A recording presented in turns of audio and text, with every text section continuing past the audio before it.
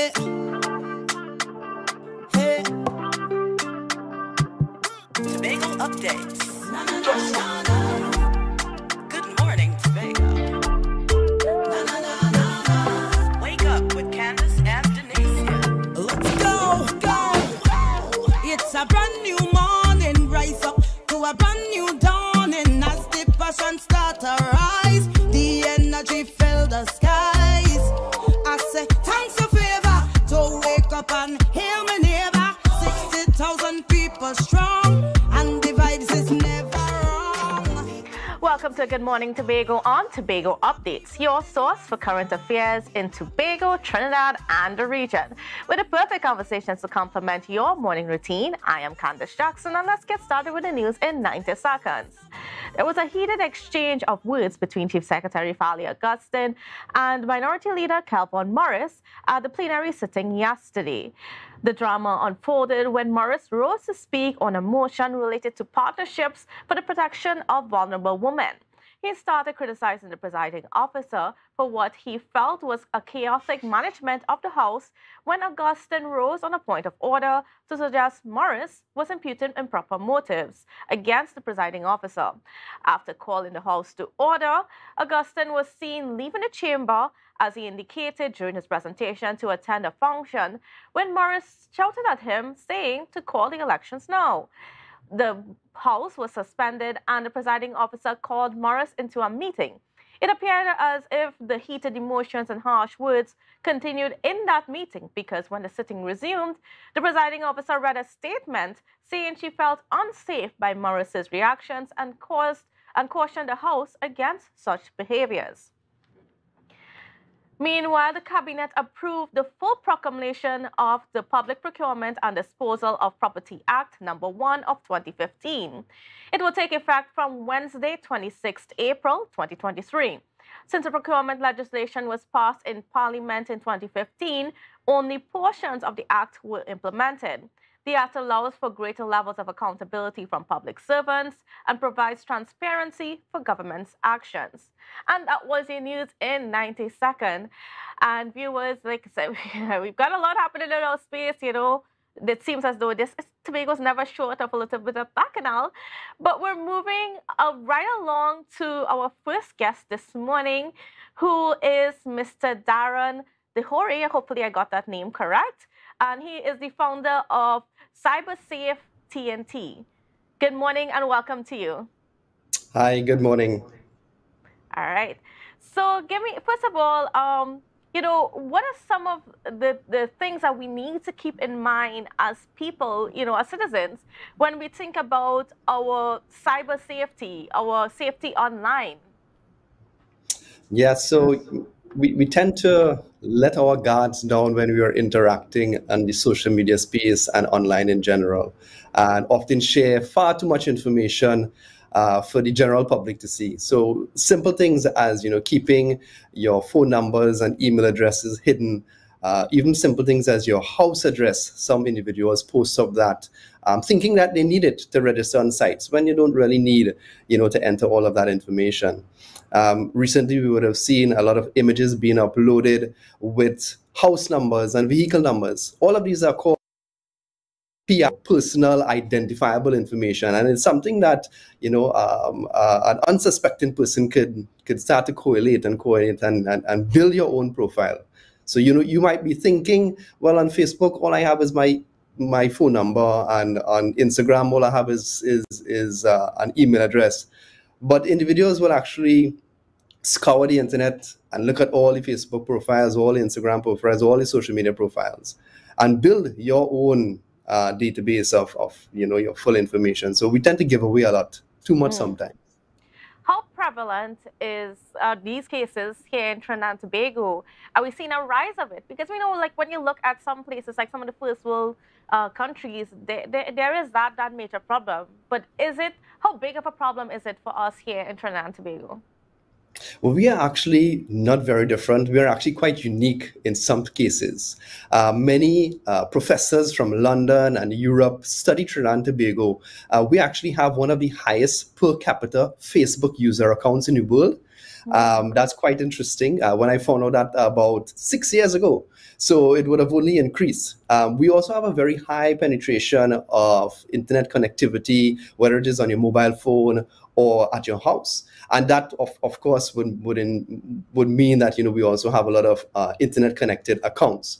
So we are there actually probably higher than what you might refer to as the first world countries in terms of interactivity on social media. You would have probably also heard in the past a really unfortunate statistic about our use of pornographic material online. So it also goes to show that, we have so much people connected, and we are, looking at all of the bad things and all of the wrong things as well. So we are just, up there with the rest of the world.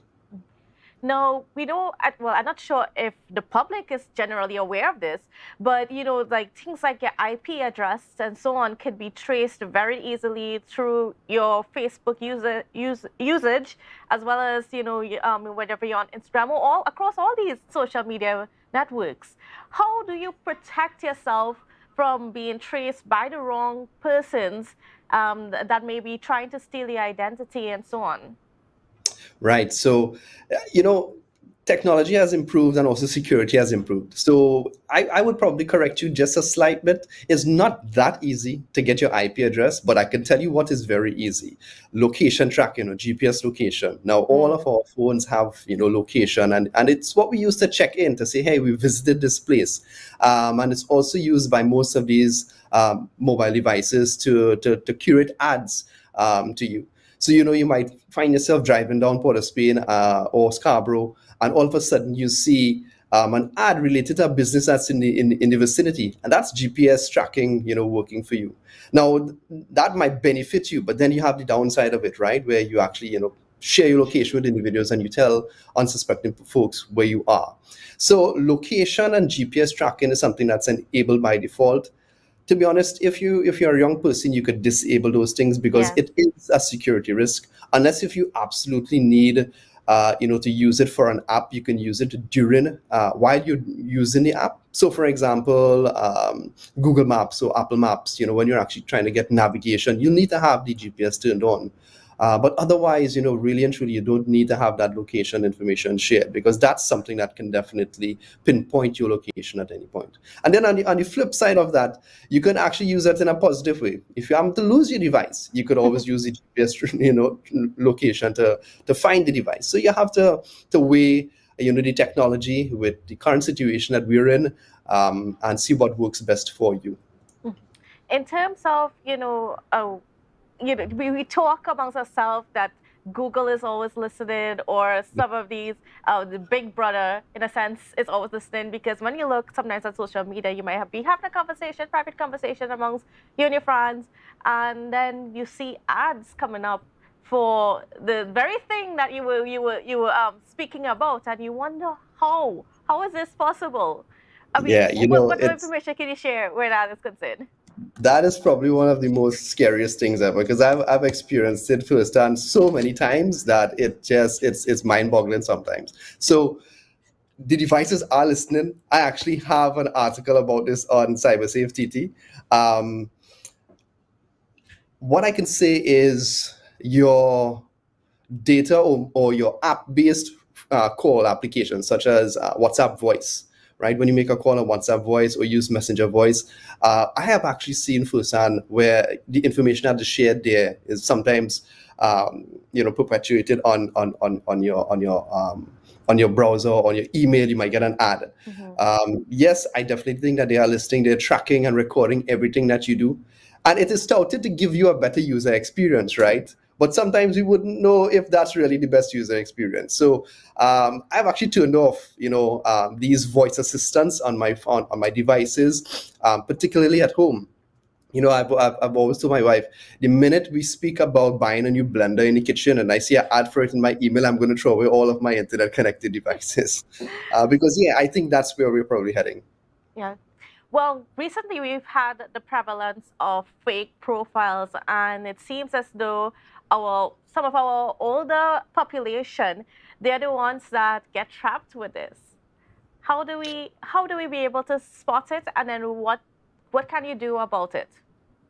Yeah, I mean, the technology is so amazing now. And it's not just the older folks, it's everyone. Even I can Mhm. get duped sometimes, you know.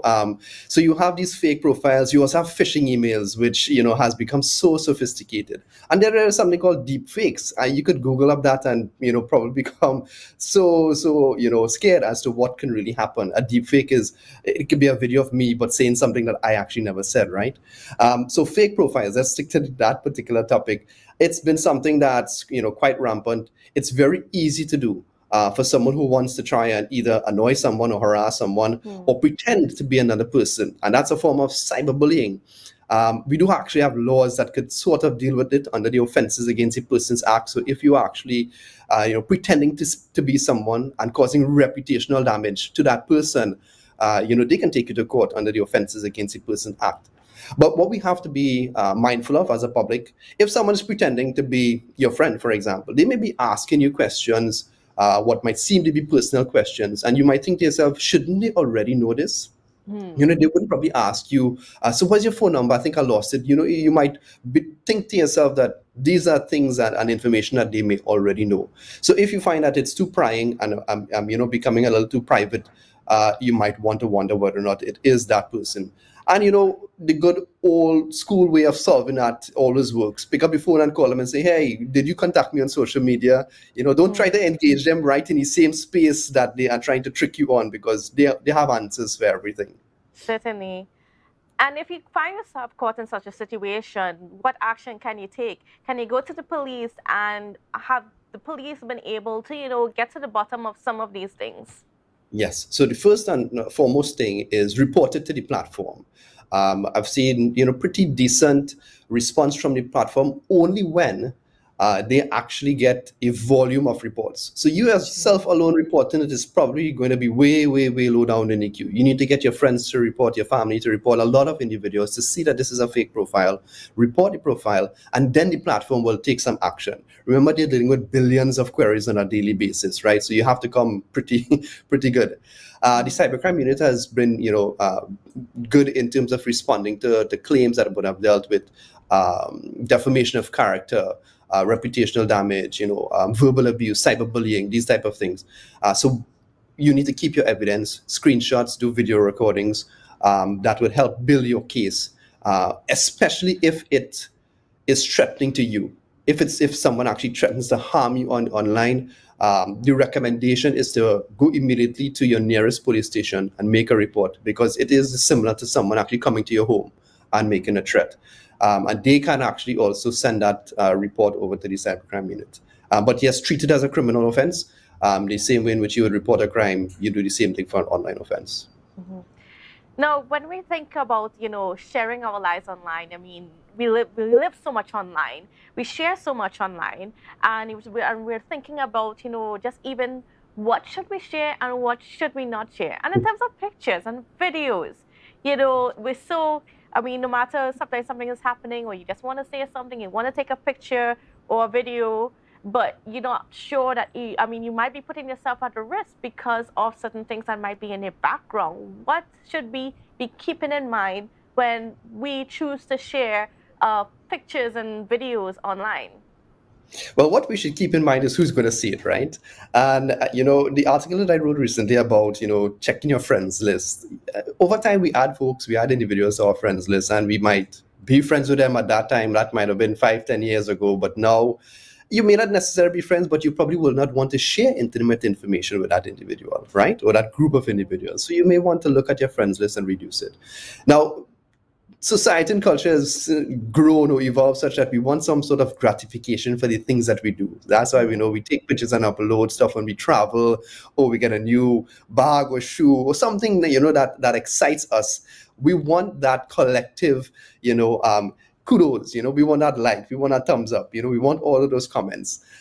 It makes us feel good. It probably makes our friends, feel good that they're interacting with us. Because we're busy, we probably don't get to see them face to face. So I think it's part of our life and our culture, and not something that we should, shun away from too much. However, the same way in which, you probably won't go into the middle of a mall and say, hey, it's my birthday, everybody tell me happy birthday. You'll probably just do it in a confined space where it's you're surrounded by friends and family. And you can control that in your social media space, right? You can you can definitely control who your friends network are, your privacy settings. It will be a little bit tedious, I do agree, if you want to be very, very particular. Set your accounts to private, remove tagging of friends, and those type of things. And you can live that particular life and still be able to enjoy the fruits of social media and getting those likes and comments. Yes. Now, I came across an app recently called Footprints. And Footprints is actually speaking to parents. Now, we have a lot of parents who might have newborns, or they may have kids and they want to showcase their kids, most likely just to their friends and family. Footprints is actually a whole new social media platform that only allows you to add 36 friends. And that number is specific, I don't know why, but it only allows you to add 36 friends. But it still allows you to upload your life events. It allows you to get that comments and feelings that you would have gotten from Facebook, but in a very close and refined space. So that's a nice tip for somebody, parents, if they want to continue in that manner. What about apps, messaging apps and so on, to handle, transfer of or communication about sensitive information? Because depending on the field that you're in, your career, etc., there's a chance that some of the information that you're sharing with or communicating with somebody that might be leaked out. But what are some of the things that we can use that can be secure enough for when we are having those very very crucial, or I can't remember, think of the word right now, but those very sensitive conversations? Yes, confidential sometimes, yeah. And it doesn't have to be someone who might be engaged in this on a regular basis. Yeah. You and I, we may be asked by our insurance agent to send some sort of identification. And we might scan our ID or passport and send it to them via WhatsApp, right? I'm sure you probably would have done that. Yes, Or we might many have of us emailed. has. Yeah, or we might have emailed. A lot of folks might actually email the document to that individual. So now you have a whole concept of data governance and data privacy, because when you send it via WhatsApp or email, does the recipient delete it after they use it, or is it sitting on their computer desktop, perpetually? Do you delete it after you send it and use it, or is it sitting on your desktop or laptop perpetually? And that could be your personal or work device. So I'm explaining it like this because the apps, the messaging apps, they may have end-to-end encryption, and they may have a secure way of transmitting, that information from one user to the other. But it's really sometimes the fallout of it. So we still leave the sensitive information lodged in the app. If, for example, someone gets hold of our phone, whether we lose it, it's stolen, and they're able to log in and find that information, or the more common situation, someone hacks into our email. Because let's face it, not everyone has really strong email passwords or enter two-factor authentication, right? So cyber safety, we receive so many complaints about, hey, my email is hacked, my social media is hacked. And think about it, if your email is hacked, other than the fact that someone might be sending out fake messages and asking for money, what about the information that you have stored there? Everything I've just spoke about, scans of your passports, scans of your bank statements, hopefully not scans of your credit card, but some of us probably do. So we tend to put so much information into these areas and platforms. And if it does become compromised, then yes, you run the risk of identity theft, and the whole works. So definitely you can utilize it, but you should delete it. And also, ask the person that you send it to, hey, once you've finished using it, printing it, whatever it is, please delete it, because we don't want to just sit in there, for someone to who wasn't meant for it to see it. And that's probably an important message for those business owners out there, to make sure that when you scan documents, because we often ask for those identifying documents to verify the person is who they are. But That's right. What are you guys doing when it comes to those things? So yes, some very helpful tips from you, and I want to thank you so much for being on with us and for sharing these things, because we often take these things for granted, and it is something that we as people need to really pay attention to as we continue to live more and more of our lives online. You're welcome, and happy to be here. Looking forward to joining you again. Have a great day. Certainly. Thank you so much. All right, viewers, we're going to go for a quick break, and we'll come back with more conversations after this.